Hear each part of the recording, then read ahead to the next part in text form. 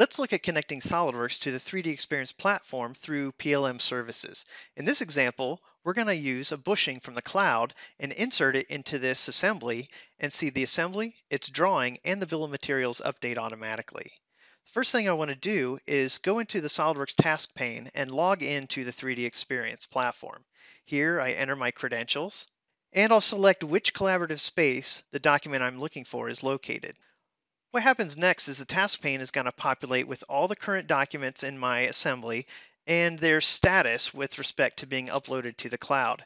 In this case, none of the assembly components are currently uploaded to the cloud, but that doesn't prevent me from searching for a document that is in the cloud. Here, I've got a bushing. You can see it's a physical product. If I want, I can click on this eyeball to get a preview of that document to make sure it's the one I'm looking for. That looks good to me. You can also sort by thumbnails. Then you can simply drag it into your assembly.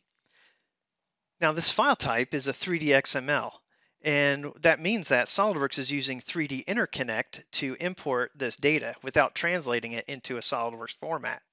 And we'll see that when we open up this part file. Now going over to the drawing, we can see that the bushing has been added and a row has been added to the bill of materials.